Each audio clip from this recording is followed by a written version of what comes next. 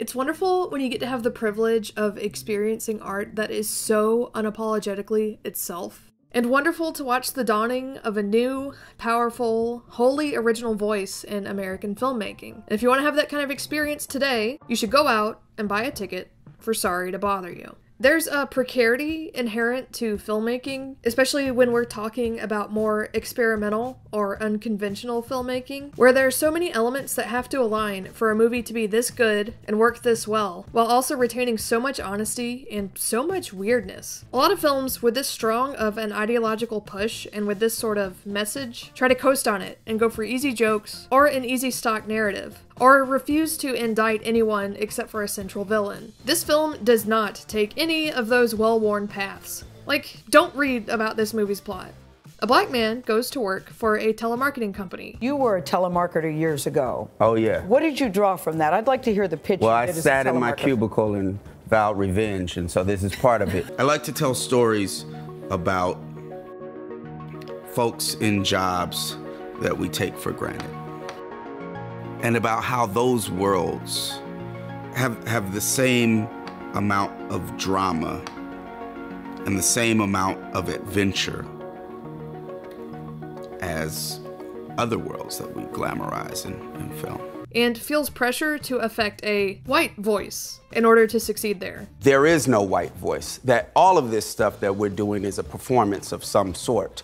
And the mythical idea of the white voice is this one where there are no problems, where you got your bills paid, you never get fired, you just get laid off. And that's like the performance of whiteness for some folks, is like, even though I'm making $22,000 a year, I'm middle class. Yeah. That sort of a thing that is almost the opposite of the racist tropes of black folks, Right. which are that we're savage and all our problems, our poverty comes from bad choices that we make. So the opposite of that is this mythical white voice that we sometimes have to put on in order to survive. That's the basic premise. That's all you need to know.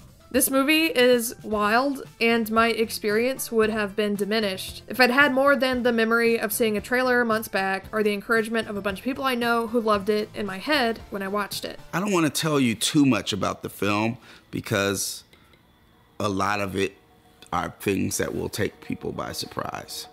I would rather them only knowing that and going in.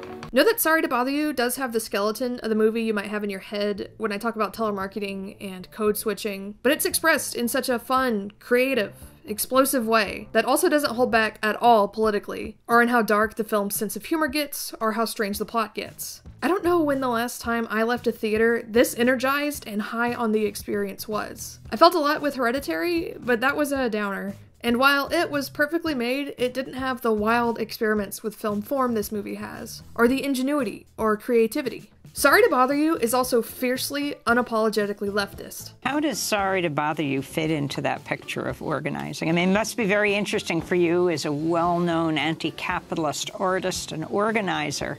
Communist Marxist. I don't know, Marx, didn't he say something like, I myself am not a Marxist? So. And so brutal and unusual in its satire, especially satire of racism and of class exploitation, in a way that I don't know if I've ever seen in a film before. If you care about daring experiments in film form, if you care about art that examines racial oppression, if you care about capitalist exploitation, if you want to laugh a whole lot, and if you want to see a movie that somehow handles very current, very serious topics, yet doesn't go for cliches or for dour humorlessness, and leaves room for surreal experimentation and brilliant slapstick, then you should go check this out. The background, the life that I've led outside of art has not really been allowed to be a big influence on film in the last, bunch of decades. And so I felt that telling a story that infused some of those ideas of struggle and movement building into a film would be great. And I've got a strange sense of humor, and I like to force people to listen to me. And it's funny because movies don't usually deal with that, even though it's something that they don't usually deal with the struggle that's happening. Rebellion is edited out of the worlds that we create with our movies, unless it's like 300 years from now in some world we can't relate to. What's happening now is the product of us ignoring what's been going on for a long time. And that's us living in this system. It comes from the economic system that we're under. And this film does deal with race, but it deals with race as it intersects with the economic system we're in.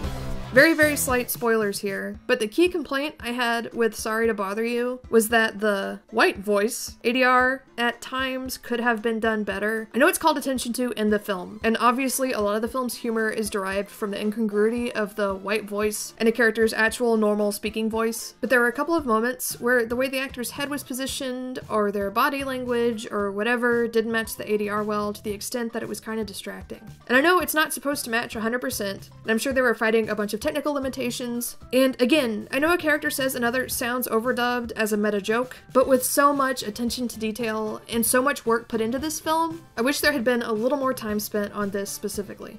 That's a small technical complaint though, in the face of a film that's fun and biting and daring, and with a first-time feature director and on a budget of only about $3 million. I started out in film school before I did music, and having so many strange ideas that I thought would be hard to get funded. I actually finished writing it in 2012. Then I did an album in between that, so I set it down. December 2014, I ran into Dave Eggers from McSweeney's, and I let him read the script, and he published it as its own paperback book. So since then, I've been trying to get the movie made. It's really incredible what writer-director Boots Riley accomplished here. I'm ambitious in the sense that I want to make great films, so I have some fear that it's just a film. Had I known how much work this movie would have been, I would have written a movie about two people sitting on a couch and breaking up, you know? I was cackling at a lot of the jokes and references, and I felt so invigorated by the ingenuity on display. Without any details, there's a scene where a character moves from one living situation to another, and the way that the move is communicated kind of stunned me in its creativity, not to mention a ton of other small moments told in fun and creative ways. It's such a unique aesthetic experience. It's a challenging and engaging experience formally and intellectually. And it's weird and gross and brutal and funny. What do you think people are gonna walk away from this movie with? They're gonna walk away with about $18 less. I was just thinking that. But you will have thoroughly enjoyed yourself. And perhaps if you're the thinking type, you may reflect. But it's not required. I mean, I think there's an optimism that comes through this movie, that even though the world is messed up, that there is a way to change it. That there's an analysis that shows that the people can do things like withhold their labor and you know, take hold of things, and there's an optimism that comes from that. If you in any way tend to enjoy the works that I tend to enjoy, or if you just generally want something new and something different and something leftist, definitely go check it out. Thank you for watching! If you enjoyed this video, please consider supporting me on Patreon or Ko-fi so I can keep making videos like this one. Thanks!